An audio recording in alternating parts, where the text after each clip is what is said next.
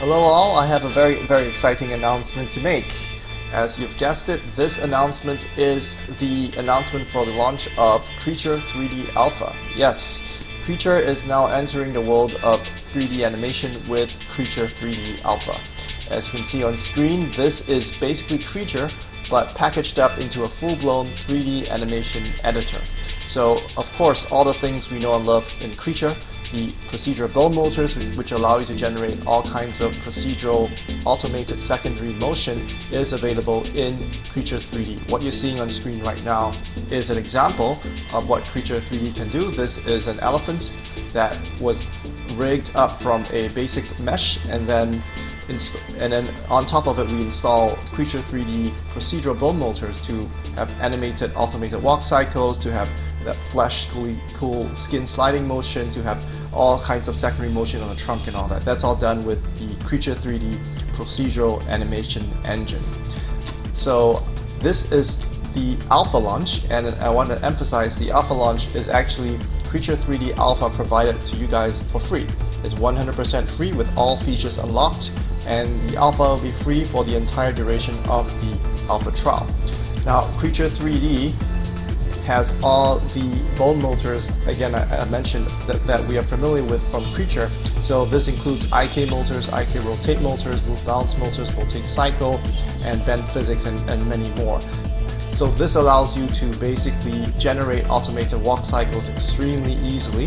You can also do any kind of skin sliding, flash dynamic secondary motion. You can also do tail wagging or any kind of chain effect with the physics motors. Also, this includes a full-blown keyframe and animation spline editor, so you can do easy timing or ease in, ease out operations in the Creature3D animation editor. So these are very exciting times. Definitely check it out. I'm very excited myself. Now, Creature3D also includes a very powerful built-in rig editor, so you can quickly and easily set up characters from either a plane mesh, or you can also import directly from FBX or GLTF. If you're importing for FBX or GLTF, the character rig and mesh will be imported. It doesn't import the animation as of yet in this alpha. We might also include animation import in the future. But as of right now, you can import in an FBX or GLTF mesh or OBJ plane mesh with the rig if it's FBX or GLTF, and then add the bones in, modify the bones, change the hierarchy. Also, after that, you can go in and either auto weight it with Creature3D's very powerful auto bone weighting feature, or just go in and manually paint it with a paintbrush. So all options are on the table. I hope you appreciate it. It's a very powerful setup. Now, once you're done with your animation, you want to export your animations into your favorite game engine of choice. Creature3D allows you to export your animations either into, again, FBX or GLTF format.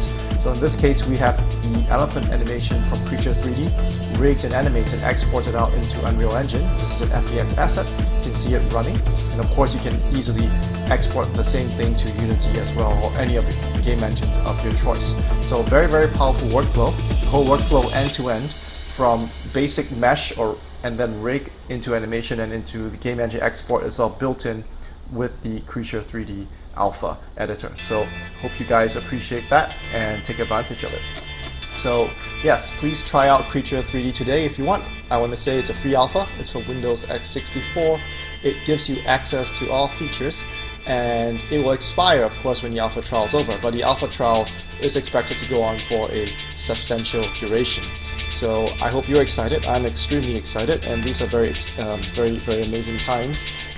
I will obviously be publishing new tutorials on the usage of Creature3D, going through the various aspects of rigging, animation, motors, and export to your game engine. So stay tuned, and thanks for watching.